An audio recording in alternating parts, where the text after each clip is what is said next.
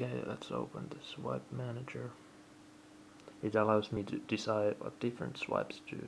So, for example, my swipe up goes to the switcher, and let me show you. If I have multiple applications on, it's easy to multitask when I just have to swipe up to get to the launcher.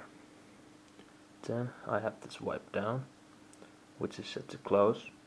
So when I want to close an application, I just swipe down, like so. Then I have the swipe right and the swipe left set to away, so it goes to the home screen you were last on. And it also has events and launcher, so when I swipe right, it goes to the launcher. That's the main screen with all the applications on it. And the events goes to the events feed. Well, that's it.